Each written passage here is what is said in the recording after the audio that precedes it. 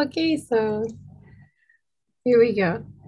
Namo tassa bhagavato arahato samma sambuddhassa.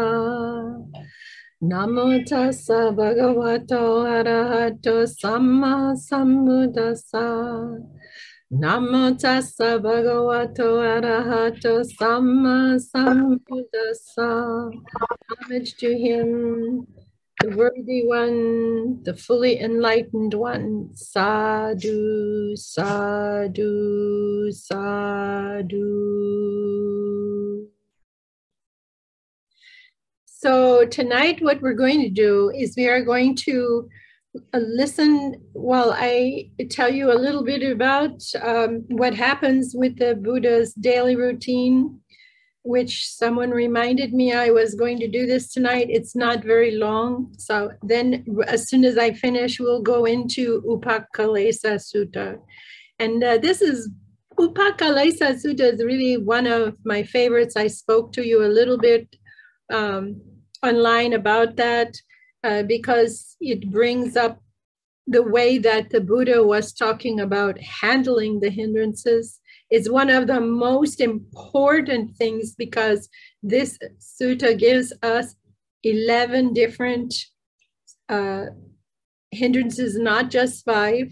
The 5 are in there, but 11 different distractions that will happen and what to do with them. And this is where taking his advice really, really pays off. Okay. So this one is the Buddha's daily routine, and this is by Narada. The Buddha can be considered the most energetic and the most active of all of the religious teachers that ever lived on earth. The whole day, he was occupied with his religious activities, except when he was attending to his physical needs. He was methodical and systematic in the performance of his daily duties. And his inner life was one of meditation, excuse me, and was concerned with the experiencing of nibbanic bliss, while his outer life was one of selfless service for the moral upliftment of the world. Himself enlightened, he endeavored his best to enlighten others and help them liberate themselves from the ills of life. His day was divided into 5 parts, namely, number 1, the forenoon session in the morning time. The second is the afternoon session. The third is the first watch. The fourth one is the middle watch. And the 5th one is the last watch of the night. The forenoon session, usually early in the morning, he surveys the world with his divine eye to see whom he could help. If any person needs his spiritual assistance uninvited, then he goes. Often he goes on foot and sometimes by air, using his psychic powers, and converts that person to the right path. Angulimala is a good example. He saw Angulimala in his mind. He knew about his whole entire story. He knew he was supposed to go to meet his mother on the path, and that would have been the last person of 1,000 people he was supposed to kill. And then he got there first. And then he works with Angulimala, and when he's finished, Angulimala comes to become a monk. And someday I will do the story of Angulimala in full for you here. I like to tell that to children and to people who don't know much about it, because that story is remarkable, how the whole thing, the whole story of his, how it started when he was going to school when he was young, and how it ends up in the end. It's a wonderful story. Now, as a rule, he goes in search of the vicious and the impure when he searches for them, but the pure and the virtuous, they come in search of him. An example of that is the potter shed, where the prince, who was a prince in a northern country, gives up being a prince, becomes an ascetic, and he is traveling to find Gautama. Gautama knows what's happening in his life, what's going to happen to him also, and comes across him at the potter shed and then teaches him what he needs to know, the core teaching of the Buddha Dhamma, and then the story ends the next morning. For instance, the Buddha went of his own accord, oh look, they're talking about it too, accord to convert the robber and murderer Angulimala from the wicked demon, Alavaka. But pious young Visakha, generous millionaire, and the generous millionaire Anathapindika and intellectual Sariputta and Moggallana came up to him for spiritual guidance. So those wholesome came to find him, unwholesome, he went to find them because he knew they had the potential to become Sotapanna Sakadagami.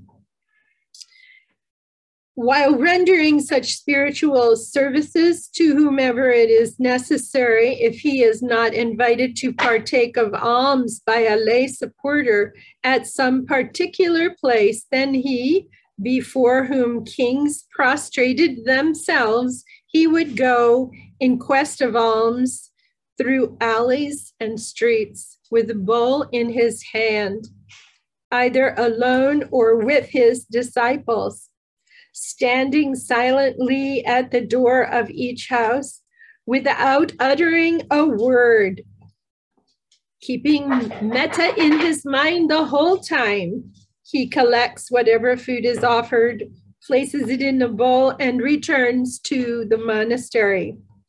Even in his 80th year, when he was old and in indifferent health, he went on his rounds for alms in Waisali.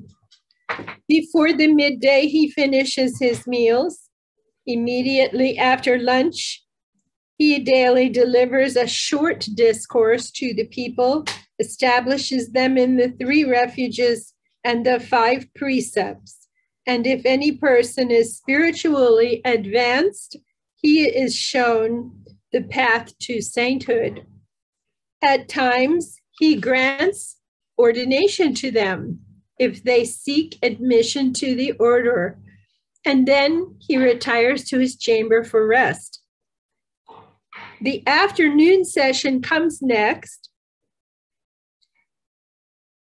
After the noonday meal, he takes a seat in the monastery, and the bhikkhus assemble to listen to his exposition of the Dhamma. Soon, some approach him to receive suitable objects of meditation according to their temperaments. Others will pay their due respects to him and retire to their cells to spend the afternoon. After his discourse or exhortation to his disciples, he himself retires to his private perfumed chamber to rest. If he so desires, he lies on his right side and he sleeps for a while with mindfulness. Just a moment. The dog brought the bowl to me and dropped it on my foot. I have to give him some water. Just a moment.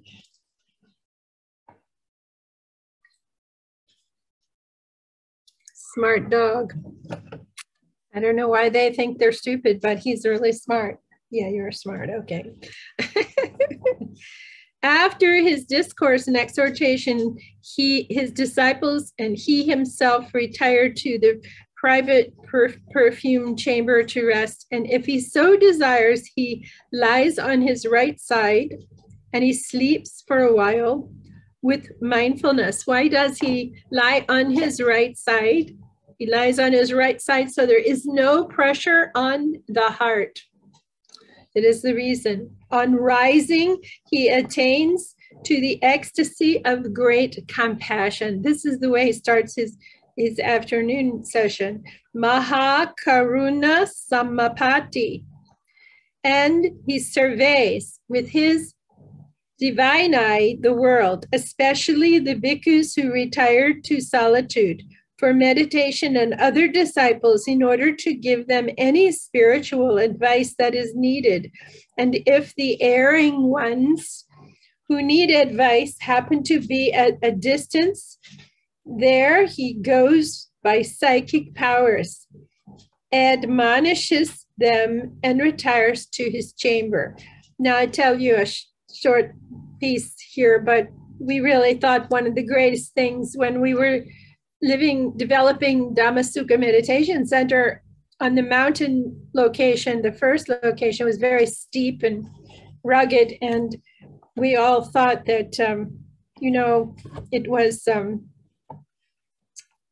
okay. We all thought that it was a good place.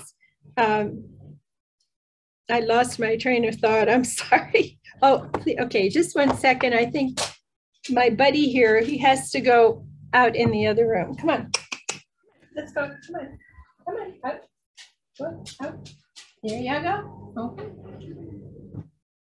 Okay. I think we're okay now.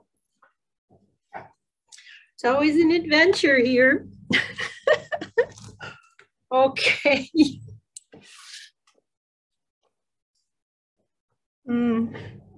Oh, I know what I was going to tell you. We thought one of the greatest things in the stories that we heard about the Buddha, there were 6 of us in the beginning on the mountain, and we liked it when Bhante told us about once there was a mountain temple, and at the bottom of the hill, there was a place where the monks would come together for stories from the Buddha and listen to lessons. And they all gathered down there, and but the Buddha realized there was this one monk, he wasn't there. He said to the monks, "Where is he?" And they said, "Well, he's still up at the temple." And they said, "Well, we can't start unless he's here. This is the rule we have at Dhamma Sukha too. You cannot start until everyone is there for the Dhamma talk or the prayers in the morning. One of you has to go and get him." And so one monk said, "I'll do it." And he went up to the door of the temple and he knocked. And when the door was open, there was a monk there, but he looked inside and he saw there were many, many monks, like 11 or 12, just cleaning the entire temple. And so he was a little shocked, and he went down the mountain. He told the Buddha, "You know, there's 11 monks up there, not just one." And the Buddha said, no, I'm sorry, please go back up. And when you get to the door, open the door and clap your hands. And the monk will come to the door. It'll just be one monk. And he went back up and he clapped his hands. And immediately, they all became one. And he said, "The Buddha's waiting." And then they walked down the mountain. One of the things that also the monks were able to do was to pass through a solid wall. And I was very impressed with this. I really wanted to become one, become many, because there was so much work to do on the mountain, clearing land and big piles of brush that had to be systematically burned and wood chopped, just everything. I just thought it would be so great if we could just multiply. But every year I would go down to the house at the bottom of the mountain, and I would get there on January 1st every year, and I would walk and say, "Now," they would say, "Oh, she's here." Yeah. And I would say, yeah, I'm here. All this is a mistake. I'm here. Even that's a mistake. And then and they say, I'm here to walk through the wall. And then, of course, I would just concentrate on not being there and nothing and start walking and bunt my nose every year. It was a good giggle before lunch. And thinking about why is that happening? Because I am going to walk through the wall, and these nouns, they very much get in the way. And you just can't even conceive that this is possible. And yet we know that people can do that sort of thing by passing through, but by not being there enough. And in their brain, the wall is just the atomic atoms, and that's it. And this goes through this like that, and they can walk through and come back. So it's just fascinating, but it never did work. It was like fun. Towards evening, the lay followers would flock to him. They would come to hear the Dhamma, perceiving their innate tendencies and their temperaments. With the Buddha eye, he would preach to them for about 1 hour. And each member of the audience, though differently constituted, would think that the Buddha's sermon is directed particularly at him. This is something that happens with Bhante Vimalaremsi when he's teaching. Many of us have said it felt just like you were speaking directly to me, because we interview you every day. And so when things come up, or we decide to use a sutta to teach you, we're doing the best we can for the group in the retreat to meet everyone's needs. The Buddhist sermon is directed right to each person, and such was the Buddha's method of expounding the Dhamma. As a rule, the Buddha converts others by explaining his teachings with homely illustrations and parables. And many people know I love the whiteboard.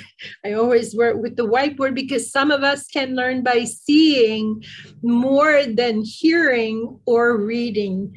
And then you take the seeing, the reading, or the hearing, and you are expected to check out and investigate each thing he's teaching the next day. So to the average man, the Buddha at first speaks of generosity, of discipline, and heavenly bliss. This is the Dana, Sila, Bhavana, right? Dana is the generosity, Sila is the discipline. And then he gives the Bhavana as you start it. Heavenly bliss here is piti, coming up is joy. And to the more advanced, he speaks on the evils of material pleasures and on the blessings of renunciation. And to the highly advanced, he expounds to them the Four Noble Truths. And by expounding on the Four Noble Truths, it's implying the ways that you can use the Four Noble Truths, which is a lesson unto itself. I think there was a lesson we put in the foundation series, 4 different ways that you can use the Four Noble Truths in your life through the Buddhist teaching.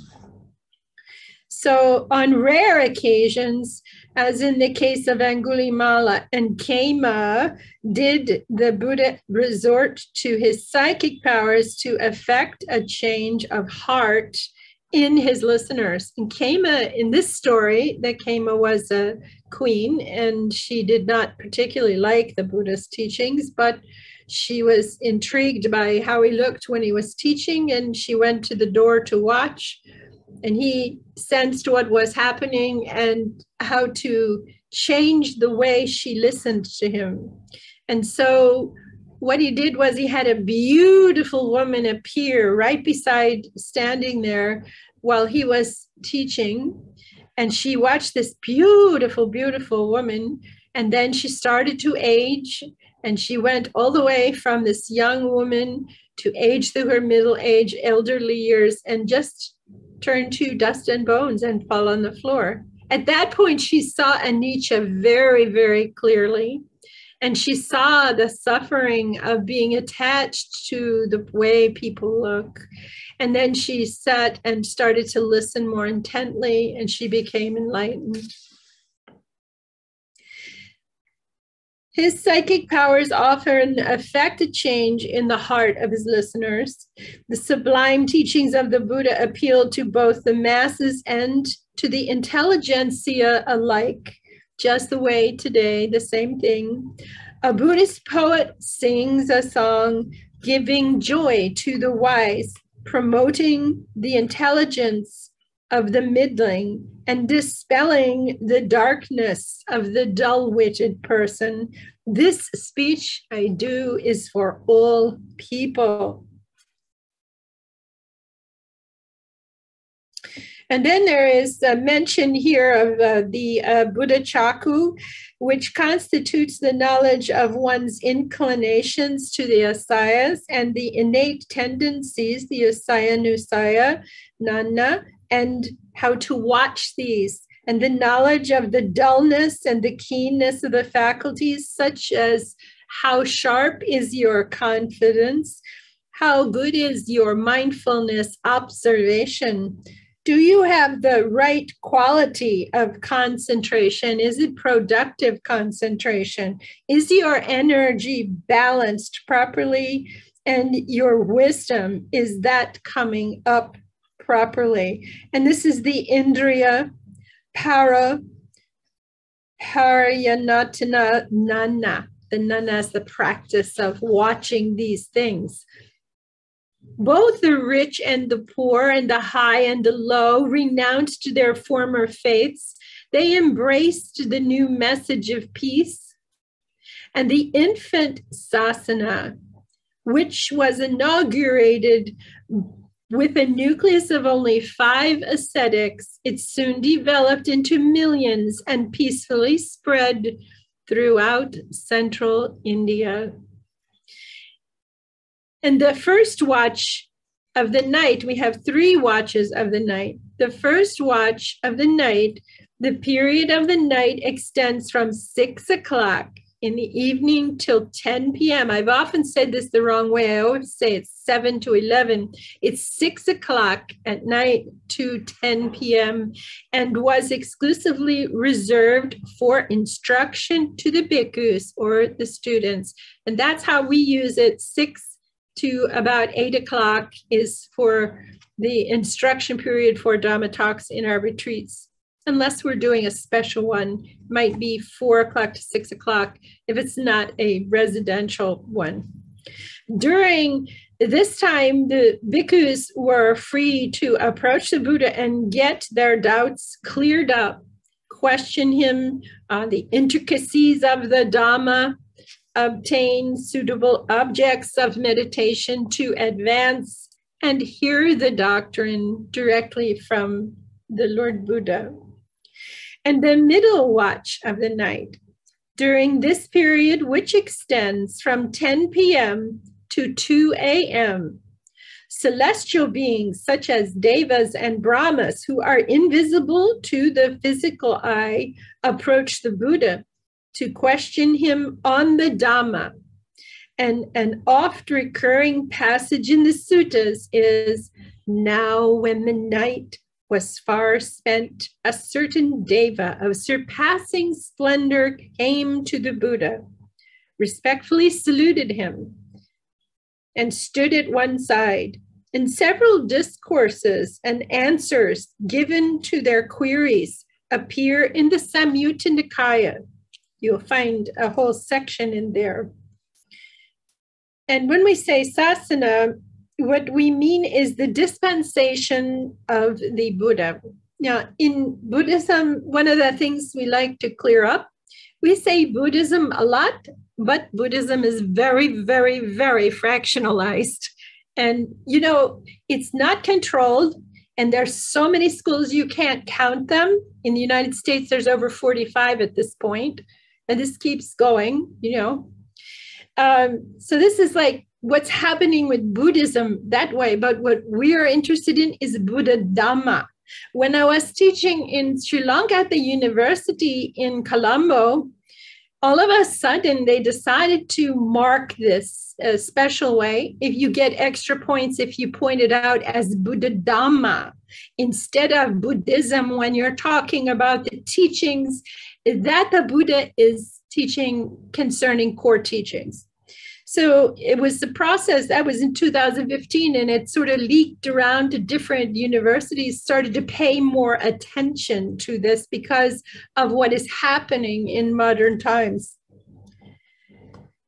So this is when the Devas come in, and you can read more about them in the Samyutta Nikaya. You can find section about that. And the last watch of the night, this is the small hours of the morning extending from 2 to 6 a.m., which comprise the last watch, are divided into 4 parts. The first part is spent in pacing up and down, Chankamana, and this serves as a mild physical exercise for him, but not slow, not slow. It's an exercise, remember. Now, during the second part, that is from 3 to 4 a.m. This is an interesting time because in India, there are some gurus who want you to join them from 3:15 to 3:45 and claim that if you are in deep meditation at that time, but you have to be in an aware state. You cannot be in absorption. That's not what they're talking about. Totally aware. You can have some interesting experiences because in this last watch of the night, this is the lowest point of active consciousness surrounding you where you live. This is how Bhante taught it to us. And when everything is super quiet, it allows you to open up into the deeper states.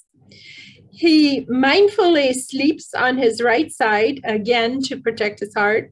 During the third part, that is from 4 to 5 a.m., he attains the state of arahatship and experiences nibbanic bliss. For 1 full hour, from 5 to 6 a.m., he attains the ecstasy of great compassion, the Maha Karuna Samapati. And that's sitting in the extreme level of compassion, okay? Where you're just engulfed in compassion going out to all sentient beings everywhere. And radiates through the loving kindness towards all beings and softens their heart. And at this early hour, he surveys the whole world with his Buddha eye, to see whether he could be of service to any people. And the virtuous and those that need his help appear vividly before him, though they may live at some remote distance away from him. And out of compassion for them, he goes of his own accord and renders necessary spiritual assistance. Now, the whole day, he is fully occupied with his religious duties. Unlike any other living being, he sleeps only for 1 hour at night. For 2 full hours in the morning and at dawn, he pervades the whole world with his thoughts of boundless love and brings happiness to millions of people. Leading a life of voluntary poverty, seeking his alms without inconveniencing any person, wandering from place to place for 8 months throughout the year, preaching his sublime Dhamma, he tirelessly worked for the good and happiness of all until his 80th year. According to the Dharma Pradipika, the last watch is divided into these 3 parts. And according to the commentaries, the last watch, it consists of 3 parts. During the 3rd part, the Buddha attains his ecstasy and great compassion. It's set up a little differently in the commentary. So that's all they really gave you about the daily routine. It's a pretty good outline, pretty precise of what's going on. And do you have any questions about this outline for the daily living? Anyone? Can you think of any? Okay. Write it down. We'll have another time at the end here. So when we go on, we look at the Upakkilesa is an interesting thing. I mentioned to you the first section. When I read it, you'll catch what I mentioned online to you. This is called the Imperfections, which is vastly an account of three monks living together who the Buddha visits to look at how harmony is working for them to live together. And also he's asking them what's happening in their practice. And what's happening is they're getting interrupted by hindrances. And he then brings recounts to them, which you will hear, the hindrances he faced in his own practice and what precisely he did with that. So thus I have heard on one occasion the Blessed One was living at Kasambi in Gosita's Park. And on that occasion, the bhikkhus of Kasambi had taken to quarreling and brawling, and they disputes, stabbing each other with verbal daggers. And then a certain bhikkhu, he went to the Blessed One, and paying homage to him, he stood at one side and said, "Venerable Sir, the bhikkhus here at Kasambi have taken to quarreling and brawling and are deep disputes, stabbing each other with verbal daggers. It would be good, Venerable Sir, if the Blessed One would go to these bhikkhus out of compassion." And the Blessed One, he consented in silence. Now, I want to just tell you briefly, this was a very serious thing because it was happening just before the rains retreat began. These villages near Kasambi, surrounding Kasambi itself and Kasambi, had stored up much food for all of these monks for the rains retreat to begin, which is 3 months long. And the problem here was there was a group of monks who were Vinaya monks, and they were specialists in the Vinaya rules.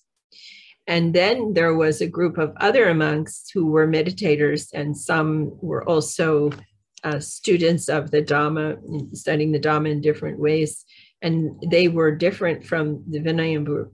And the second group, one of them made a mistake, and he made water, and then you're supposed to empty the bucket and not leave any water in the bucket at all for the next person, and set it up the proper way for the next person. But what happened, it was done incorrectly.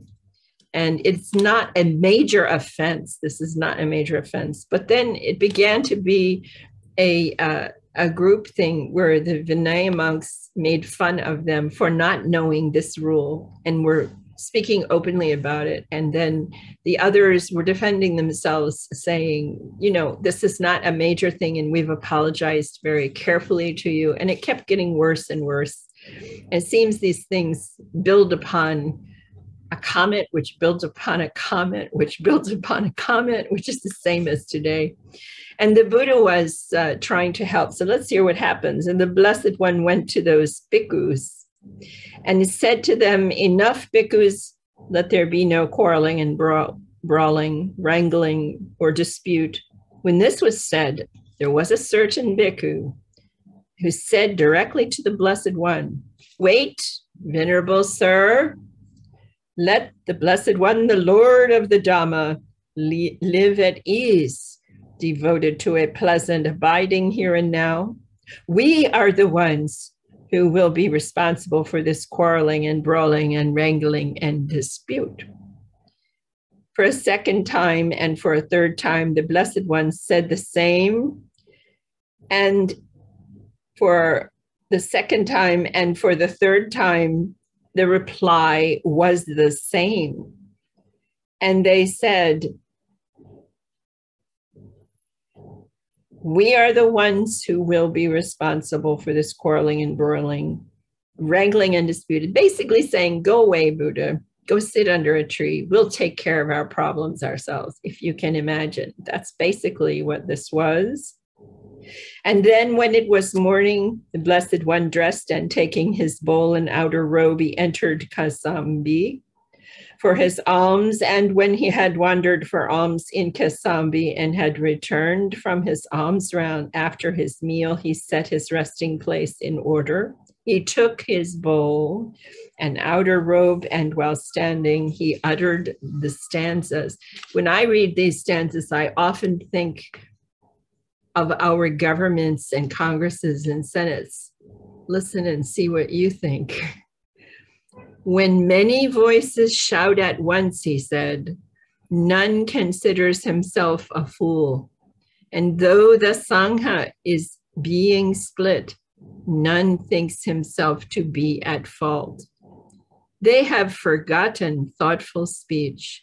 They talk obsessed by words alone. Uncurbed their mouths, they bawl at will. And none knows what leads him so to act. He abused me, he beat me, he defeated me, he robbed me. And in those who harbor such thoughts like these, hatred will never be appeased. He abused me, he beat me, he defeated me, he robbed me. But in those who do not harbor such thoughts and hold on to them like these, hatred will readily be allayed. For in this world, hatred is never overcome by hatred. It is only overcome by non-hatred. That is a fixed and an ageless law. And those others do not recognize that here we should restrain ourselves. But those wise ones who realize this, at once they end all their enmity. Breakers of bones and murderers, those who steal the cattle and horses and wealth, those who pillage the entire realm, when even these can act together, why can you not do so too? If one can find a worthy friend, a virtuous, steadfast companion, then overcome all threats of danger and walk with him content and mindful. But if one finds no worthy friend, no virtuous, steadfast companion, then as the king leaves his conquered realms, walk like a tusker in the woods alone. Better it is to walk alone than it is no companionship with fools. Walk alone and do no evil, at ease like a tusker in the woods. And then, having uttered these stanzas while standing there, the Blessed One went to the village of Balakalonakara. And on that occasion, the Venerable Bhagu was living in the village of Balakalonakara.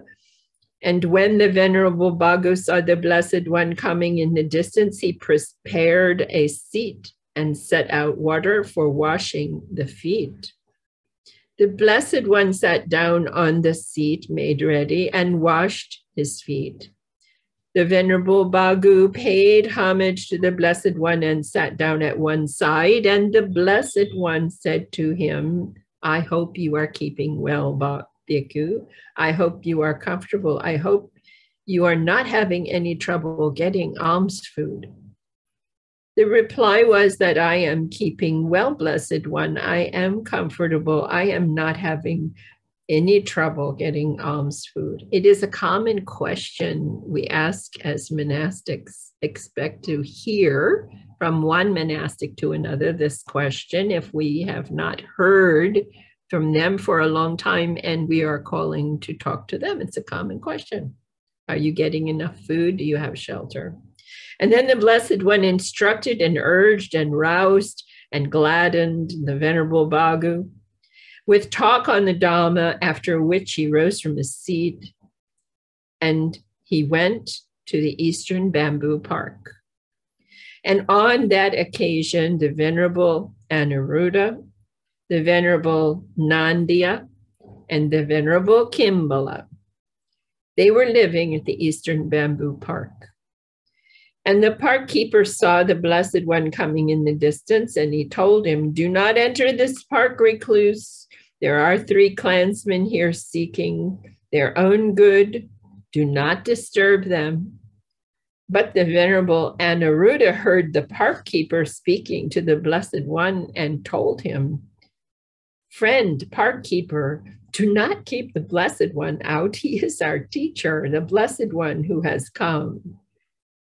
Then the Venerable Anuruddha went to the Venerable Nandiya and Venerable Kimbala, and he said, "Come out, Venerable Sirs, come out, the teacher, our Blessed One has come." And then all 3 of them went to meet the Blessed One. One took his bowl and his outer robe. One took a seat. One set out water for washing the feet. The Blessed One sat down on the seat, made ready, and washed his feet. And then those 3 venerable ones paid homage to the Blessed One and sat down at one side. The Blessed One then said to them, "I hope you are all keeping well, Anuruddha. I hope you are comfortable. I hope you are not having trouble getting any alms food." "We are keeping well, Blessed One. We are comfortable. We are not having any trouble getting alms food." "Well, I hope, Anuruddha, that you are living in concord, in mutual appreciation without disputing, blending, like milk and water, viewing each other with kindly eyes." "Surely, Venerable Sir, we are living in concord, with mutual appreciation, without disputing, and blending like milk and water, viewing each other with kindly eyes." "But Anuruddha, how do you live in this way?" "Venerable Sir, as to that, I think this way. It is a gain for me, it is a great gain for me that I am living with such companions in the holy life.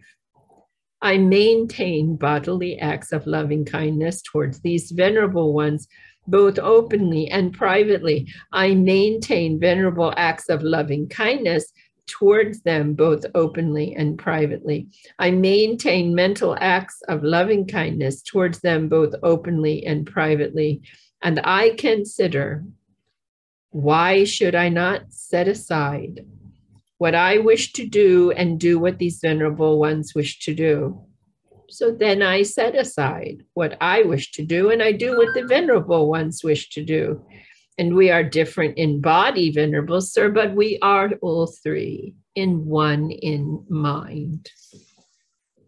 And Venerable Nandiya and the Venerable Kimbala, each one spoke in the same way, adding, "That is how, Venerable Sir, we are living in concord, how we are living in mutual appreciation without disputing and blending together like milk and water, viewing each other with kindly eyes."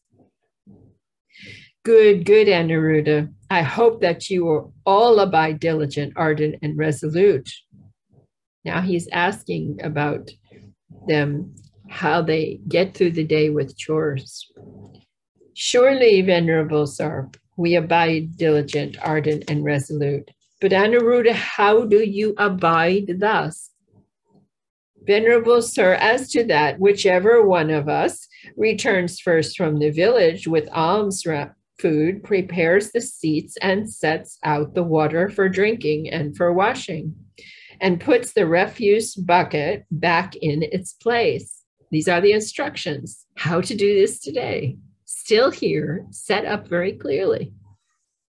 "Whichever of us returns last eats any food that is left over, and if he wishes otherwise, he throws it away where there is no greenery, or drops it into water where there is no life. He puts away the seats and the water for drinking and for washing. He puts away the refuse bucket after washing it, and he sweeps out the refectory, the kitchen. Whoever notices that the pots of water for drinking, washing, or the latrine are low or empty, takes care of them. And if they are too heavy for him, he calls someone else by a signal of the hand, and they move in together by joining hands. But because of this, we do not break out into speech. And every 5 days, we sit together all night discussing the Dhamma. That is how we abide diligent, ardent, and resolute. Good, good, Anuruddha. But while you abide thus diligent, ardent, and resolute, have you attained any superhuman states? Have you reached a distinction in knowledge and vision worthy of the noble ones, a comfortable abiding? Well, Venerable Sir, as we abide here diligent, ardent, and resolute, we perceive both light and vision of forms. Soon afterwards, the light and vision of forms disappears, but we have not discovered the cause for that. So now at 16, section 16, he begins to give them instructions. Now you should discover the cause of that, Anuruddha. I will tell you, before my enlightenment, while I was still only an unenlightened bodhisattva, I too perceived both light and a vision of forms. Soon afterwards, the light and the vision of forms disappeared. I thought, what is the cause and the condition why the light and vision of forms disappears? And then I discovered thus, doubt arose in me. And because of the doubt, my concentration fell away. The concentration fell to a lesser degree that was not productive for him to continue watching. This is what this means. And when my concentration fell away, the light and the vision of forms disappeared. I shall so act that doubt will not arise in me again. Another thing is we realize in students when we're teaching sometimes that if a student is concentrating hard, focusing very hard, that brings up these forms and scenes and things like that that will not get out of the way, so you can just watch what would happen if there was nothing, no pressing, no type of tension or tightness. And so if you lighten up to retune the quality, the strength of the meditation, it allows you to get to a productive level. What is a productive level? Means that the productive level allows you to watch inside without disturbance of such things arising. As Anuruddha, I was abiding diligent, ardent, and resolute. I perceived both light and vision of forms, and soon after the light and vision of forms disappeared also for me. I thought, what is the cause and condition why the light and vision of forms have disappeared? And then I considered thus, perhaps inattention arose in me. And because of inattention, my concentration fell away. When my concentration fell away, the light and the vision of forms, it disappeared. I shall so act that neither doubt nor inattention will arise in me again. Now, this inattention, the actual attention to a progressive meditation that is moving down the path properly, is not an attention on a single object. It is actually an attention to the quality of your mindfulness observation, so that you can see from the peripheral points and have a vision screen in front of you. It's not just a tiny area or like this that you are working with. It's actually a visual perception inside when you close your eyes. And if you watch, you begin to understand what you are able to learn that way. As Anuruddha, I was abiding diligent. I considered sloth and torpor arose in me. And because of the sloth and torpor, my concentration fell away. And when my concentration fell away, the light and vision of forms, it disappeared. And I shall so act that neither doubt nor inattention nor sloth and torpor will arise in me again. Now, when we're looking at the hindrances and we go through this, we have to carefully take note of one thing.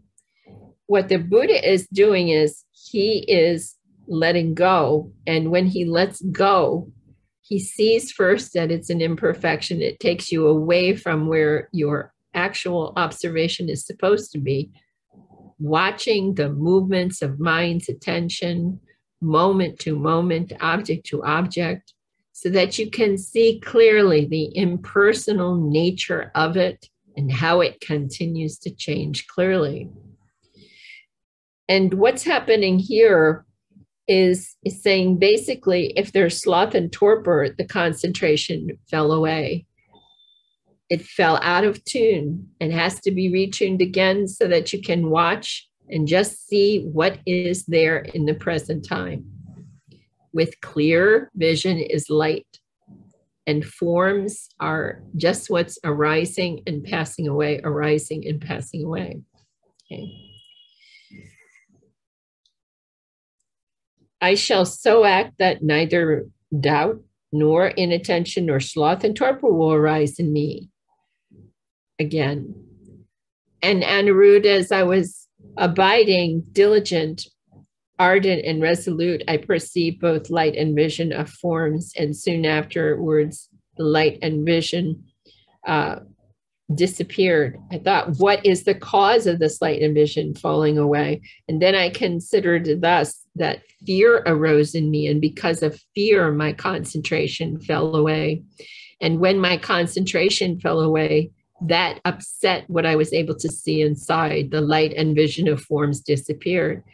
Now, suppose a man set out on a journey and murderers leaped out on both sides of him. And when fear would arise in him because of that, so too fear arose in me. And this light and vision and forms disappeared. And I shall so act that neither doubt nor attention nor sloth and torpor nor fear shall arise in me again. So now he is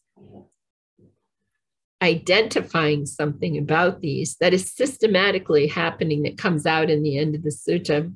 And when he sees this similar thing for each one of these things, how they come up and arise impersonally and how they fade away again without him asking them to, begins to wonder, this is an imperfection that exists in my ability to continue watching the development of my practice. As Aniruddha, I was abiding, diligent, ardent, and resolute. I perceived then elation arose in me. And because of elation, my concentration fell away. And when my concentration fell away, then the light and vision of forms disappeared. And this elation that arises is like, oh, this like very elation. You're just elated that it's here and you want to see more of it, but you don't need to see more of it. And when you do that, the I is jumping up, wanting to see this, the atta, and you let go and step back and everything settles down again. He says, suppose a man seeking one entrance to a hidden treasure came all at once upon 5 entrances for the hidden treasure. And then elation would arise in him at that. And so too the elation arose in me. And then the vision and forms, my ability to watch what's happening in the present time in my meditation, that's what fell away. And I shall so act now that neither doubt nor inattention, nor sloth and torpor, nor fear, nor elation would rise in me again. So he's collecting all of the different types of things that arise up that cause an imbalance and a change in his mindfulness. His power of observation is affected. As Anuruddha, I was abiding, diligent, ardent, and resolute. I perceived the light and vision of forms, but soon afterwards, the light and vision of forms changed because inertia arose in me. And because of inertia, my concentration fell away. And when the concentration fell away, then the light and vision of forms disappeared. I shall so act in the future that neither doubt nor inattention, nor sloth and torpor, fear or elation or inertia would arise. And inertia is just not being able to watch anymore. It's like an inability to keep going. And it's a blockage. The thing about this is we have to look carefully in the text to learn how the hindrances are arising and how they're operating. And when we examine it closely, we find some very interesting things that these hindrances have a life of their own that operate on a specific thing, and it takes food to keep them going. Now, this food for these types of experiences that are coming up, these adjectives, descriptive things like the fear, the elation, the inertia, excess of energy is one of them. Deficiency of energy is another. Longing is another. Longing means I'm longing to get to Sotapan. I'm longing to get to the fruition, longing to get there. That will block you. This desire, this kind of longing that floats inside you and you want it, okay? And then you have a perception of diversity that can arise in you when you're trying to watch only what's happening, but the diversity goes here to think about outside, this way, and I can try this way and try that way and apply this to get to see this or that. And there's such mixture of diversity in instructions can cause you a large problem in your meditation for the progress to continue. And the last one is excessive meditation. So when we look at this whole thing, where he's gone through is doubt. And then he says, the next one is inattention, sloth and torpor, slow, dull mind, drop in energy, drop in attention, drop in curiosity for that one, fear arising in me, not understanding how fear arises. And when it arises, it can be a blockage if you don't understand what to do with it. The elation, the inertia, not being stuck still, excess of energy, too much energy applied, pushing, causing tension, tightness, deficiency of energy, not enough strength to keep doing the observation, losing stamina. And then longing, we said, and then perception of diversity. And the last one is excessive meditation upon forms. Excessive meditation upon forms is interesting. We were on the mountain once and Bhanti's coaching us every night, and he comes out to a Dhamma talk and he says, now tomorrow, I don't want you to do anything. And we all looked at him like, what are you talking about? We have to go out and we should be practicing all day and we should be practicing it. No, he said, I don't want you to do anything. I don't want you to work at seeing anything. I don't want you to meditate tomorrow. I just want you to go down to the bottom of the mountain, have fun, go swimming in the river, then come back up at the end of the day. So we did. When we came back up for the Dhamma talk at the end of the day, one of the questions he asked was, how was your meditation today? And a couple of us said, we didn't meditate at all. We didn't. All we did was we smiled all day and we were nice to each other and we helped each other and we had a picnic and we went swimming and it was a really wonderful thing. And then we came back up here and he said, great meditation. We were applying the loving kindness, the forgiveness, applying compassion with each other no matter what was happening. We were living it in a day of putting our feet in the cold water in the river and just relaxing. It was a wonderful thing.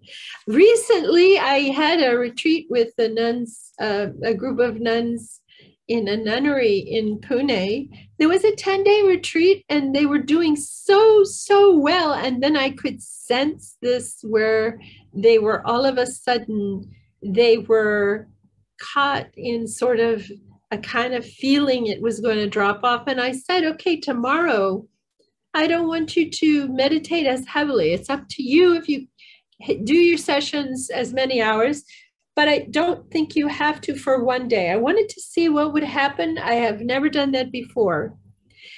Well, they went away and they skipped that day. And then we had the Dhamma talk that night. And the same thing happened when I asked them how things went.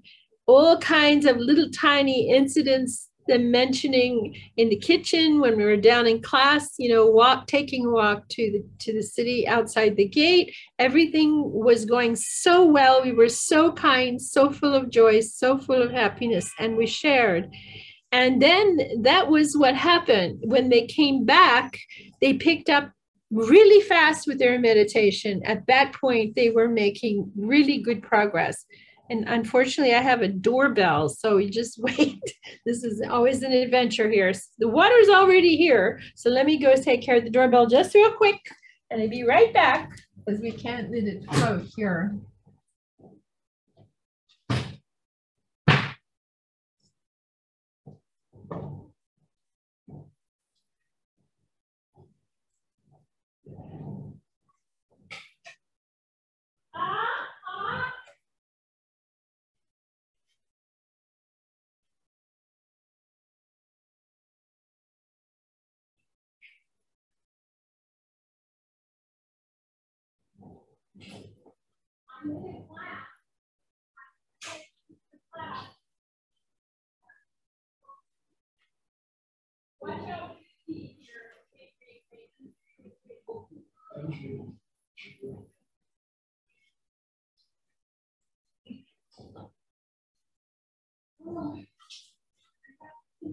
Okay.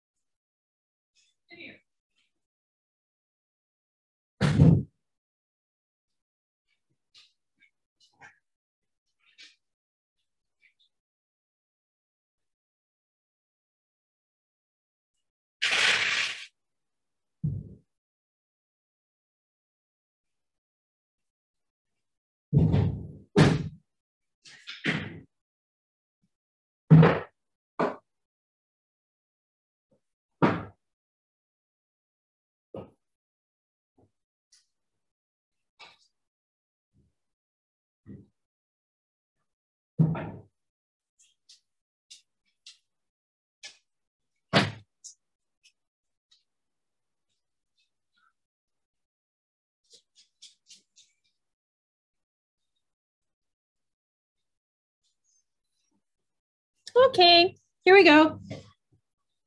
Sorry about that. Okay, now, so we go to the end of the sutta. And when we look at the last part of excessive meditation of forms, what it's saying is basically too much meditation, too much concentration on the objects, and not enough observation of how things arise. And what you are basically talking about in this, when you are talking about what happens, he says to you, when I understood, so this is the important part. When I understood that doubt is an imperfection of mind, what is it that he is discovering is that when he understands that if he pays attention to it at all, it becomes an obstruction. To really understand this, you need to go from where you read in 27, section 27 of 128. Go back to 22, number 22, which is Alagadupama Sutta. And when you go to 22 and you look at section 10, there's a statement that is extremely important.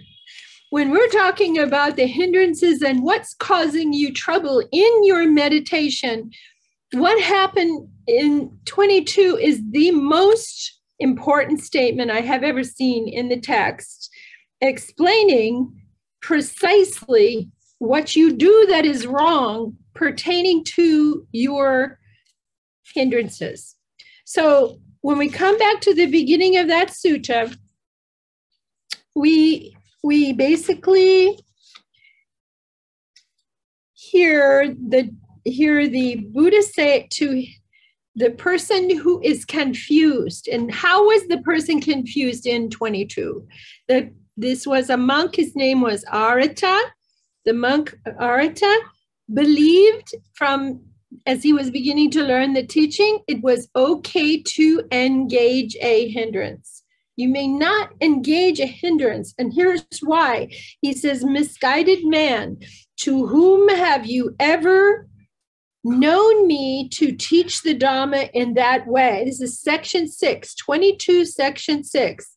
Misguided man, have I not stated to you in many ways how obstructive things are obstructions? How do they become an obstruction? How do they disturb you and stop them in the meditation? And how are they able to obstruct one who engages in them? You see? So this is the thing. He's basically telling you an obstacle never becomes an obstruction until you personally pay attention to it. You are feeding it nutriment. You are feeding it food by personal attention. This is where anatta becomes a big part of the management for hindrances.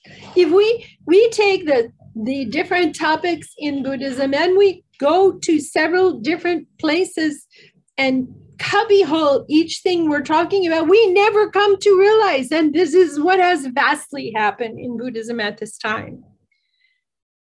The very idea that we should consider this hindrance an enemy, that we should consider it so important we must destroy it, annihilate it, eradicate it, suffocate it, subdue it, suppress it, it's endless. And yet when we go to the text carefully, we only find that approach in a few places that it is heavily emphasized, but vastly in the surrounding suttas again and again and again. We find, never mind, let this go. Just relax, come back. We find if you practice the tranquil wisdom insight meditation, the TWIM, we're giving you the steps of right effort. That's what TWIM is. Number one, to recognize that this is an unwholesome mind state. And here we're saying, recognize in 128, you're saying, I recognized that this was an imperfection of my mind. I abandoned it, that imperfection of mine. And he goes through all those pieces that we just talked about very, very clearly. He says, when I understood the doubt was an imperfection of my mind, just means you recognized it. I abandoned the imperfection of mine. But then we have to look also at right effort in its whole statement. Right effort has 4 steps, not 2 steps. And then we can go to modern neuroscience and say, how does the brain learn something? It learns that by letting go of the hindrance, the disturbance, and recognizing and letting go is only the purification step. But it must be supported by the retraining of the brain in the other two steps.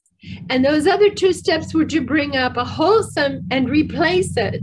So when we're showing you TWIM, we are showing you that when you recognize the doubt, then you release the doubt, relax your mind, smile, and come back and keep watching. Now you have replaced the doubt by observation. And what is observation? Observation is your mindfulness. Mindfulness is the observation tool, okay? Meditation is the actual activation of this observation and keeping it going.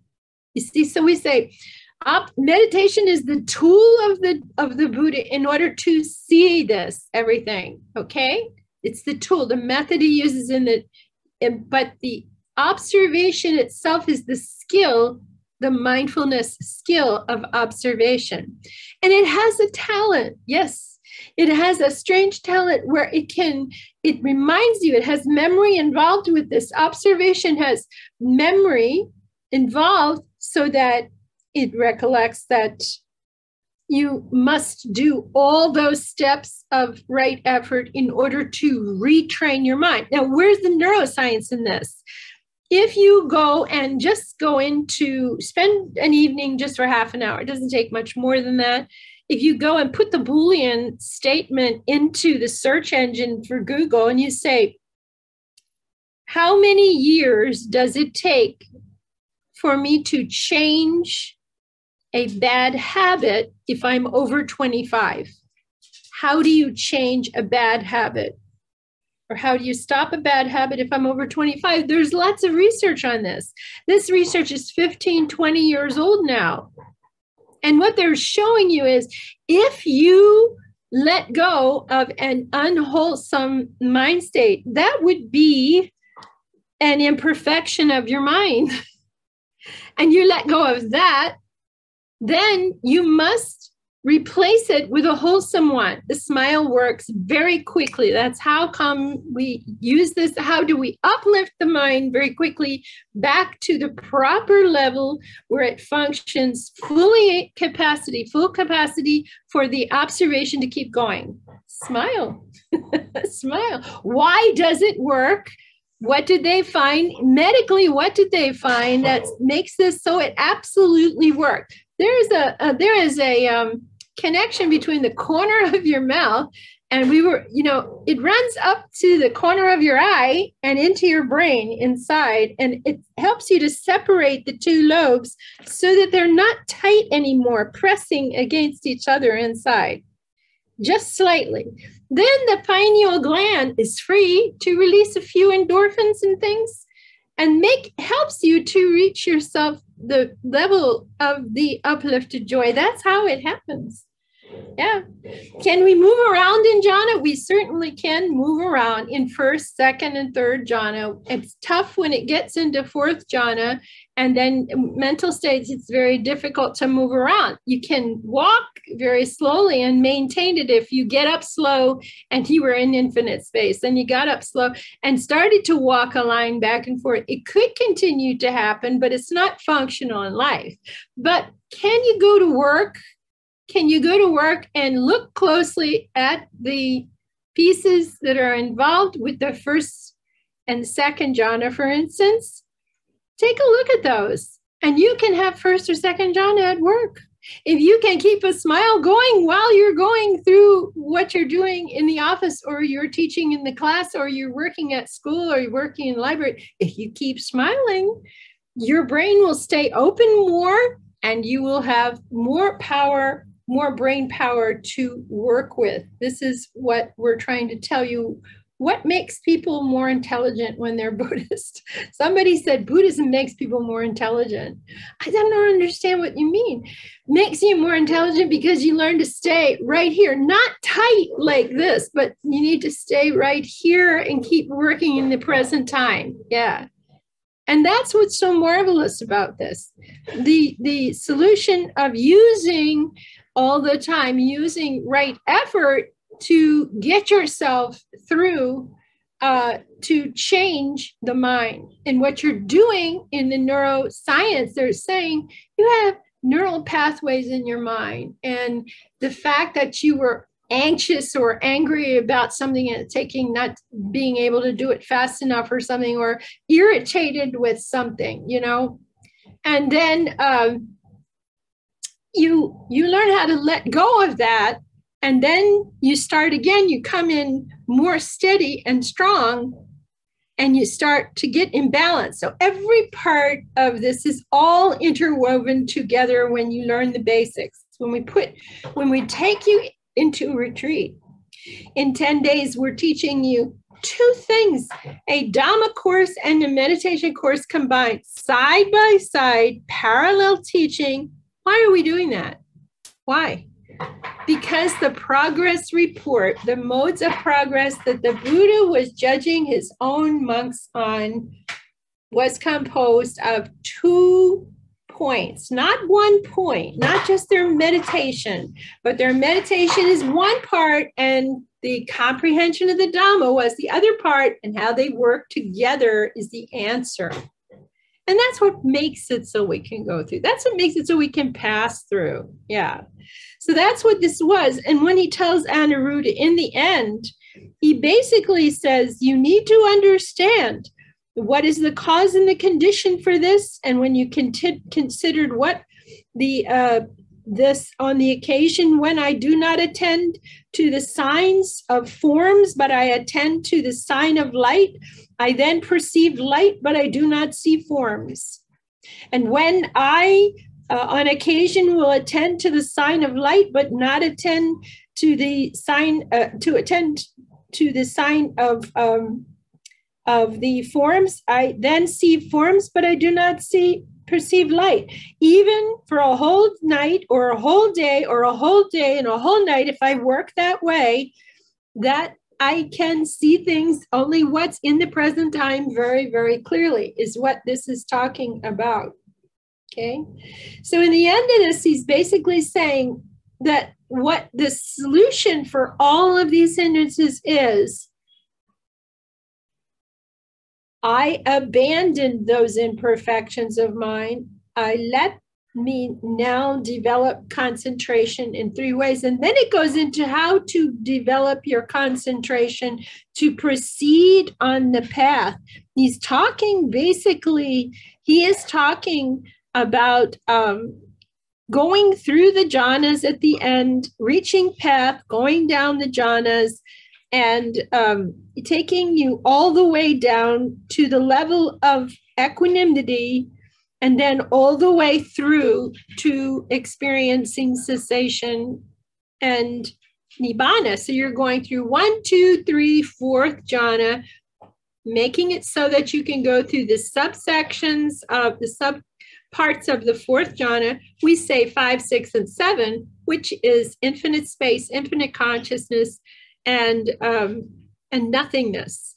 And then the last one is neither perception or non-perception. These things you can read about very, very clearly in David's book, and that book is, his book is basically The Path to Nibbana. So you can find this online. You can find this over at Dhamma Meditation Center, and where this starts, it's the most value, and this is page 67, when you're beginning practice and you're starting at that point, taking you through this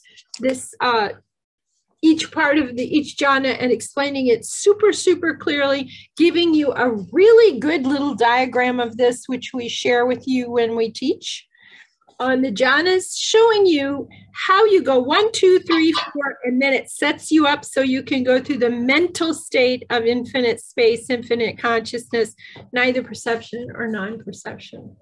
So that's basically what happened here. And he straightened Anuruddha out by saying, don't get upset over these things, but see how they come up impersonally. And once you realize their imperfections and they're not going to allow you to continue to observe, you abandon them, you relinquish them, you let them go, you allow them to be there, and they will fade away if they are not fed nutriment. And the nutriment I'm talking about is your personal Henchmen. So I take questions now on this, but at the end of the sutta we go, that is what the Blessed One said. The Venerable Anuruddha was satisfied and he was delighted in the Blessed One's words. Any questions?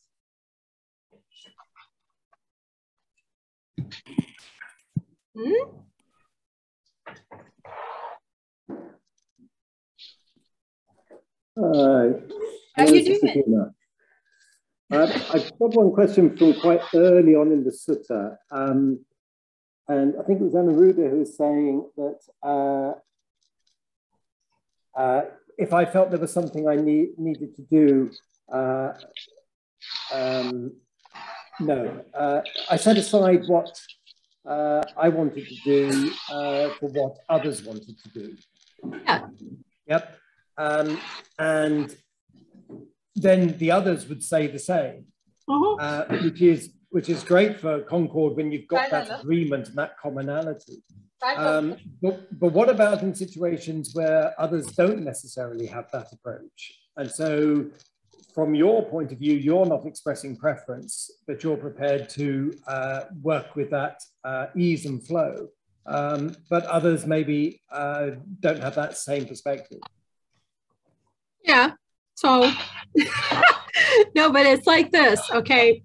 You know, recently I had an adventure with someone who really didn't like to visit a particular relative, you know, and they always were harassed and stuff there and always demanding and always wanting to tell the person how to live their life and everything like that. I've been through this before in several situations.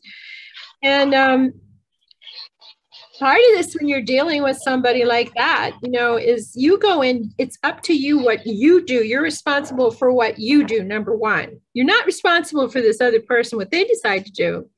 And so the problem is that when you're still caught in atta to a large extent, sometimes you get upset with the other person that they won't play the game too. You know, this happens even with small children. But why won't you play? I've got the ball. We have to play. You know, don't feel like playing, but we should play. You see? You know, it's kind of that goes back down to even that little example. But what I told the person was, you know, you know this person for a long time. This is an elder. You want to respect the elder. They are part of the family in that case, and they really love the person. So the question we ask ourselves is, why is this person acting this way to begin with? But we don't want to get in a big conversation. We just want to listen. So when we start listening to the person and you've already decided you're going to decide that way, step back and allow them. I'll tell you a good example. Bhante steps back and he just allows me to pack the truck when we used to travel. He had ideas about that, but you ever see two people have an argument about packing a truck with stuff that before you're going on a trip? And it's sometimes a good thing in the relationship just to step back, but the other person doesn't want to step back. So you see, what's the real core of what is going on here? It's two attas, isn't it? Two attas. Yeah, it comes back to atta. So you're choosing to practice anatta. Well, then practice. Yeah. And just let it go. And you have to remember it doesn't matter. And you have to remember anicca, it's over, it's gone, it's behind me. So now I'm going to stay in the car. Remember the story about the car? And basically I was telling somebody last night, they were totally surprised at this. And they said, that's so perfect. It's really crazy. And I said, yeah, it is perfect. You know, here's a little car going along. And it's traveling along the lifeline and something happens here, you see? And when something happens and you make a decision, you're going to practice anatta, well, then when it's finished, you have to just leave it alone and let the car go by and it comes out here in the back. But the problem with people is as much as you want to practice anatta is after the incident, because you're a little irritated under there somewhere that they didn't want to practice anatta too, you know? And so you tuck it in the trunk of the car, you put it inside here and you carry it along with you. And there's a little irritation there that they didn't want to play too. You can't make the other person play too, but show them the benefit of what it's like to just allow things to flow and smile. Keep smiling through the thing. You see? So what this sounds to me is like it's like a tug of war, and you can only have a tug of war if both parties hold the rope. You can only have a tug of war if there's two attas involved. Yeah. Yeah. So if one party lets go of the rope, there is no tug of war. That's right. It's done. Yeah. It's like, you know, Bhante and I were talking about this the other day about a couple of things, and it said, remember, you just walk away. And I had seen him do it in over the years a few times, and I said, yeah, it was easy, just walk away. And he said, it really is easy. And I said, yeah, I've done it a few times now. Truly, just simply walk away, and then there isn't anything happening. Two people have a war, but if one walks out of the room, it's over. Two people have an argument, but if two people aren't there, if the other one left the room, well, then there can't be an argument. But the big one was me as a teenager when I look back at this and the problems that were going on in my family with certain members of the family, not just with me, but amongst everybody was having problems, is our family just didn't seem to understand you could just hang up the phone, which gets even more funny. You can't just hang up the phone, you know, when somebody is really digging at you and going after you and everything. That's it. It's over. Just hang up the phone. There's no connection. So essentially, it's like two people. One leaves the building. Well, here I am. So now this person has a choice. Sit down and gripe about it for the rest of the afternoon, or let it go and keep moving forward. You see? But some perspectives on that might feel that that approach is avoidance. Simply walking out and not. Why? Okay, well, let me ask you a question. Why would I avoid trying to change you? Why? Because there's some knowledge involved in the fact that you cannot change another person. Mm-hmm. It isn't possible. It's only fake, and it always boomerangs back on us. Okay? But you're skirting, you know, if you keep, I used to do the same thing. I would skirt the issue and say, yes, yes, yes, and go out. And tomorrow I would do it again. Till one day it just hit me, you know, I'm avoiding the truth of anatta and atta. I'm avoiding it. You see? So if you're going to choose to take the anatta line and start living it, well, then do it.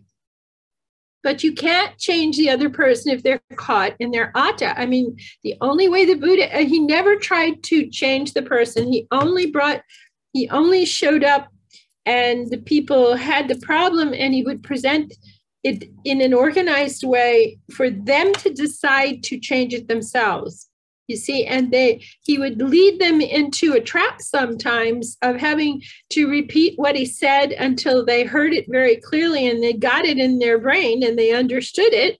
And then they took the correct action and started going in the direction of the correct. And correct mean, what does correct mean? What does right and wrong mean? It means operational or non-operational. Or another one is effective or not effective. Another one was careful or careless. You see, we do this in Buddhism. That's the kind of writing we see. It's careful speech or careless speech, okay? It's effective action or ineffective action, meaning there would be no harmony. And harmony still comes back to harmony being probably the most effective one. The results of this whole thing, there was harmony. That person that you walked out of the room to avoid the argument, okay, to avoid it, the argument from happening, is left there in a position of choosing to interpret the perspective of what just happened. It's up to their perspective, isn't it? And the perspective is what? Personal or impersonal. They take the fact you left, the room, take it really personally, you abandoned. I said something at a meeting once. I tried to explain one tiny thing about how was not working about operating correctly in one of a teacher who was working at the university. You know, was one tiny thing was not quite operational. And the person said, why are you condemning that person, saying they're a bad teacher? I never said they were a bad teacher. Whoa, whoa, whoa, whoa, whoa. Where'd you get that perspective? So that person chose to take a tiny thing and say the other person said, whoop, like that. You see? Have you had that experience? I think everybody has had that experience. I don't think I'm alone with it. You know, in talking to students or listening to them talk to me about it, I think it's happened a lot in the world. Yeah. So a person's perspective, this is teaching you about the perspective you choose to take, is based on understanding the past and the truth of what it is and the future and what that is, and choice of staying in the present time. And this present time is not effective. It's not effective for me. It's not effective for the other person. Well, then one of you leave and the other person can make a decision for themselves. Maybe they want to go and, well, you know, there's all these different religions. Maybe someone wants to go and pray for forgiveness or confess something and then forgive, or any number of other solutions. But for us, it boils down, if we keep boiling it down to the finest point in deductive reasoning, it comes to the place where taking it personally or impersonally. And how long are we going to keep carrying that? By putting it in the trunk of the car and carrying it around with us, carrying it around. Yeah. So everyone, it's a good idea, like once a week when you're working on this stuff, to just take a look, if you're making notes in a journal or something, how much stuff did I put in the trunk this week? You know? Thank you very much, Lisa. Apologies, I'm going to have to leave now, but thank you for an excellent sutta today. Okay, you have a good one. Okay. Anybody else have a question before we cut this off? Anybody else? Okay, I know I probably invaded dinner time here. So let's come together and do a prayer before we leave. Okay.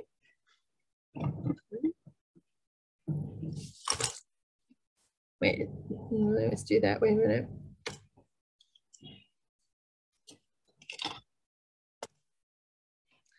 May suffering ones be suffering free, and the fear-struck fearless be.